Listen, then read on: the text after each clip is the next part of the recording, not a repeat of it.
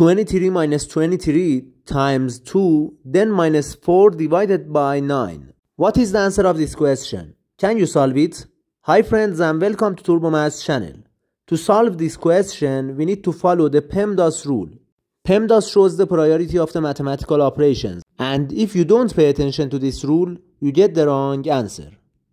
In this rule, P stands for parentheses, E stands for exponent, M stands for multiplication, D stands for division, A stands for addition, and S stands for subtraction.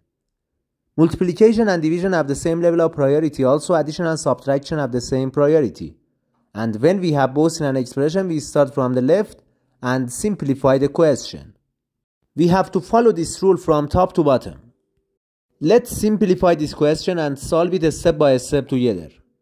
We have 23 minus 23 times 2 minus 4, then divided by 9.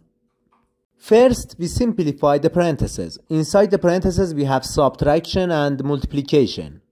First, we simplify the multiplication because the multiplication has higher priority than subtraction. Negative 23 times 2 equals negative 46. Now we have 23 minus 46 minus 4, then divided by 9. Again, we simplify the parentheses. 23 minus 46 equals negative 23. Now we have negative 23 minus 4 inside the parentheses, then divided by 9. Negative 23 minus 4 equals negative 27. And negative 27 divided by 9 equals negative 3. The final answer of this question equals negative 3. Thanks for watching guys. Please subscribe to the channel and leave a comment. Goodbye.